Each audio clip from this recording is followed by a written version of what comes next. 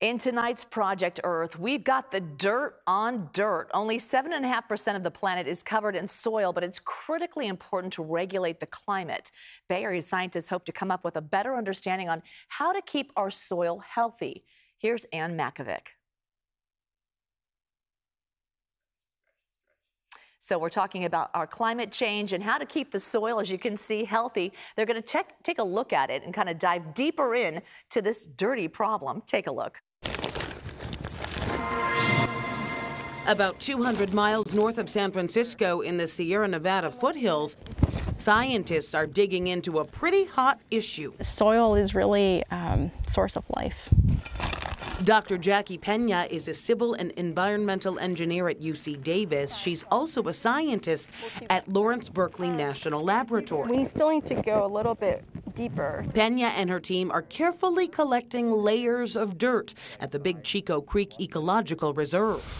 More than 98% of the reserve was damaged by last year's park fire, the fourth largest wildfire in California's history. Those massive flames scorched thousands of acres of soil. A lot of fires are happening following drought. And so the recovery is going to be happening under drier conditions. We're interested in understanding how the soil microorganisms and plants are going to regenerate.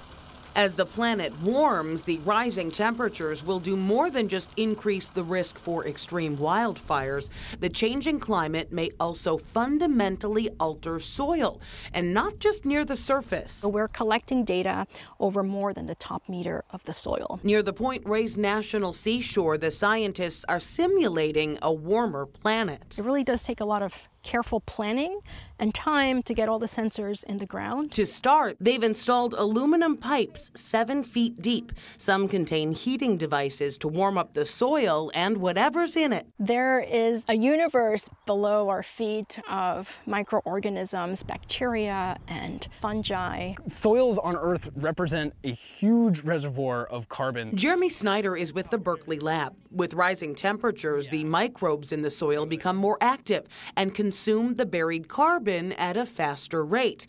That creates another problem. They're turning that carbon from a solid, kind of stored away, buried form back into carbon dioxide that goes into the atmosphere. Different sensors and probes will measure the temperature of the soil, its moisture, and the carbon dioxide rising out of it. Here's our solar panel. A solar panel helps to power the experiment. The temperature data is automatically recorded. Every 15 minutes. The team will also collect soil samples to analyze. We know so little about what happens in the soil below the ground. The hope to better prepare a warming world for the future. One of the many friends that we have out here. A future for all.